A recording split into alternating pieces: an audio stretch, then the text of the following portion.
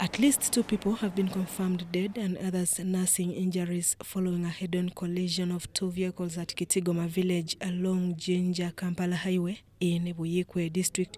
The accident involved 2 motor vehicles, Fuso Fighter truck registration number UBB 716F and a fuel tanker registration number UAY 077A stroke UAY 928A. The deceased are the Fuso truck drivers and his stuntman who died on spot, and their bodies have been conveyed to Jinja mortuary. Meanwhile, the driver of the fuel tanker and his stuntman were also rushed to Jinja Hospital in critical condition for further management.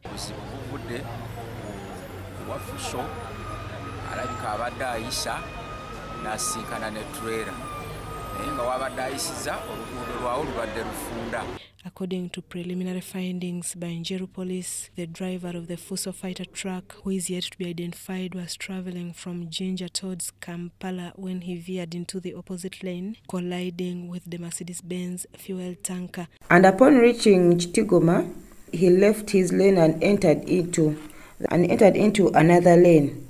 I knocked a motor vehicle number UAY 077A stroke UAY 928A, a fuel tanker which was coming from Kampala. Eyewitnesses, however, blamed the Fuso driver for the accident.